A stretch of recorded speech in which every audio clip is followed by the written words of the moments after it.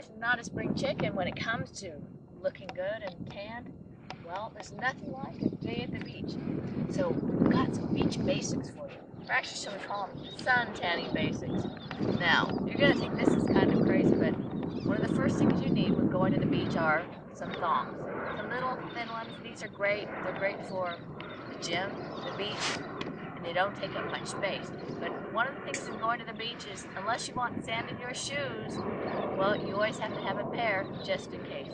A hat, too, always provides, well, some sun protection, some glare protection, and is always perfect. But for getting that suntan look, well, I brought out some of my favorite things just to share with you.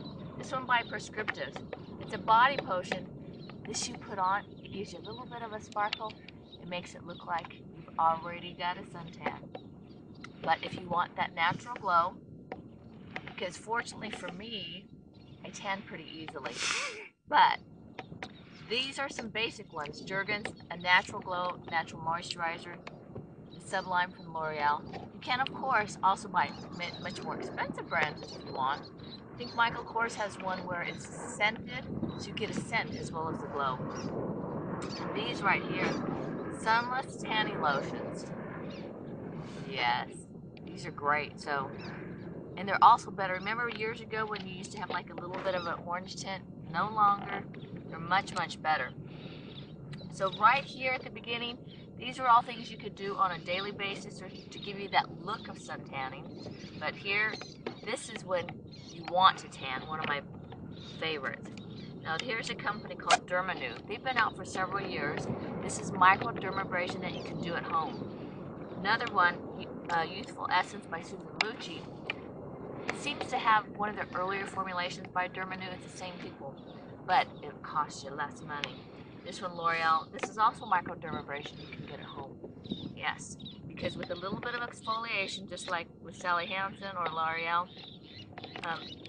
basically what you're doing with the sunless scrub or the microdermabrasion, you're just giving the tan a really good base to go ahead and tan on. Because if your skin and the texture is baby soft and smooth, you're going to tan a lot better.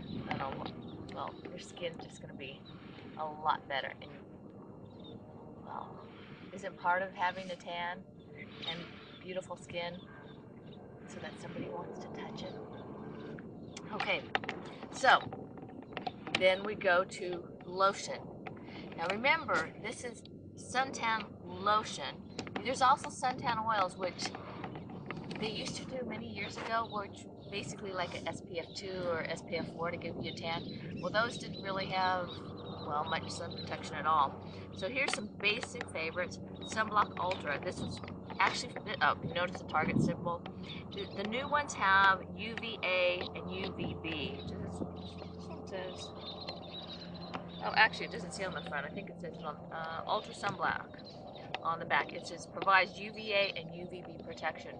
Before they just had one of them. Now they're realizing that you do need to protect from both types of sun. Oh, I didn't bring some of them. This one is water and sweat resistant, so if you're going in the water you would have to make sure of that one. Here's another one. This is an ultra sheer one.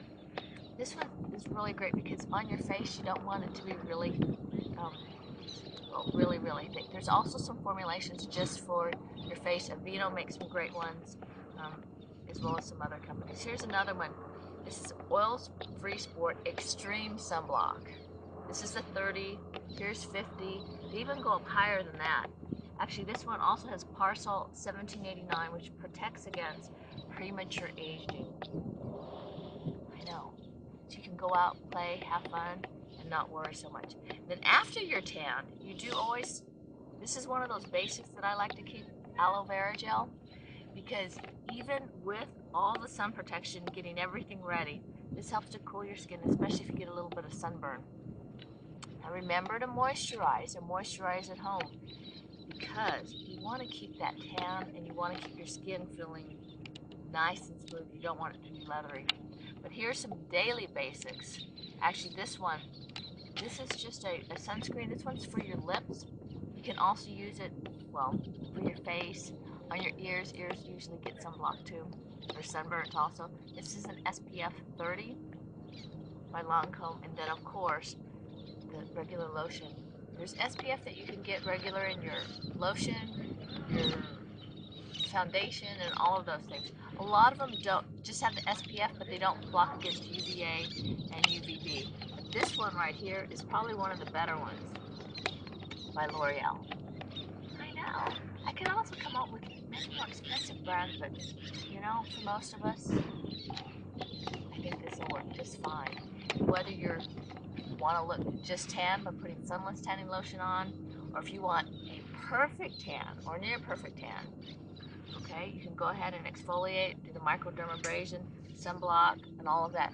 But if you want a perfect tan, you can of course always go to the sun tanning booths. Or better yet, get a spray tan on. Because one of the things I was always curious about, and you can tell I haven't had a spray tan recently, is because my arms, because I'm out, are darker than the rest of my body, which doesn't get quite as much sun. It's like, how do you make it look so even? Because you know, you see these ads and they look all gorgeous and well, they want to look like they were out in the sun and they could lay out all this time. A spray tan works just great. It goes on, it's just a little cool. You have to, you know, wait for it to dry. But miraculously, when they put it all on, don't ask me how they do it, but this is where the art of it comes in, is it looks like an even tan, you have a nice glow. But the spray tan lasts, yes, similar to a real tan, I would say, because the spray tan starts on and then it gradually goes away. Then it kind of exfoliates just like you had gotten a tan, right? And it just exfoliates off and, you know, starts peeling even. I know, imagine that. But if you want your tan after you have it to last longer, remember, moisturize, moisturize, moisturize. Because if you want to look tan, it takes all of these great products. Oh, and I had to grab my sea bags. Because you always need a great beach bag to throw things in. This one you don't have to worry about getting it dirty or wet. And a couple of other staples. This one's by Bamboo Eco-Wear. Look how nice and thin this is and flowing. I know, it's nice and thin and soft. And you can spray it with water to help keep you cool. Here's another one by Sunsoul. And this one's great because this one also has some SPF. It also, believe it or not, is supposed to help clear acne. So either of these are great because when you know, it's time to go to the beach and you've got your hat on, almost, but sometimes just a little cloth will help. Oh wait, maybe I should put it in my hat. If I get this wet and I put it in my hat, then I'll stay extra cool. Or if you're out, you could wear these as a kerchief. Yeah, it'll keep you cool. So just keep them cool, keep them with you. They're part of the staples when it comes to being ready for the beach or just looking tan. So this is Notaspringchick. Enjoying the summer, all tan.